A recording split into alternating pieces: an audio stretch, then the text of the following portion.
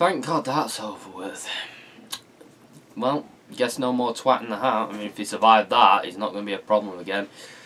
It's not like that's going to come back to bite me in the arse or anything.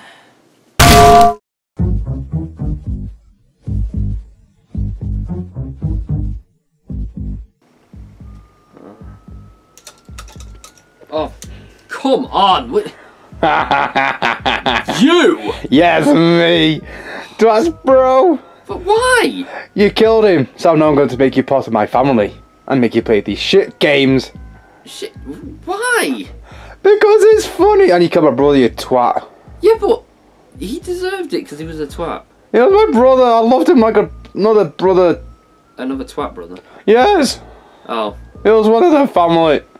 Could I just not play the games? No, tough shit now, you're playing them. Ah. You don't have a choice in the matter.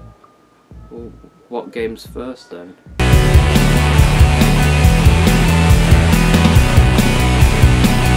It's Snow what? Snowboarder from Phoenix Games. But it's shit. Snow Rider is well, it's nothing really. I mean, in terms of what can be said about it, there's nothing.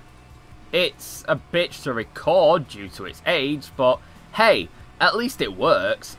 I mean, it is from that primitive before time known as 2006, and a lot of games from that era don't work as well as they used to when it comes to their PC counterparts, because you know the PC is so good.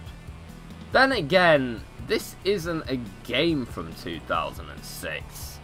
It's actually really just an overglorified Flash game. Maybe this could have made it to retail in the late 90s maybe, or 2000, who knows. I suppose I can say this game is functional, because it is, and other than a few weird things happening like seeing seams in the sky or suddenly being horizontal for no reason, the game is probably one of the most competent things that Phoenix has put out. Which is tragic because it's nothing. It also has unlocks, but I struggle to know why. There's like 5 characters, and there's no reason to pick one over the other, as they're all just reskins of each other.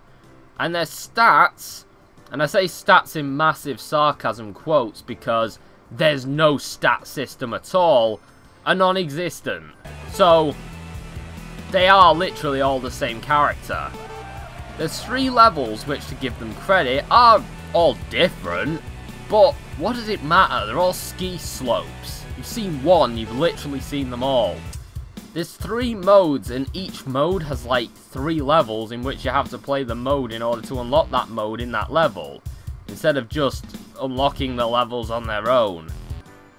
I've played about 45 minutes of this shit, and the only real reason that that is the case is that the recording fucked up the first time.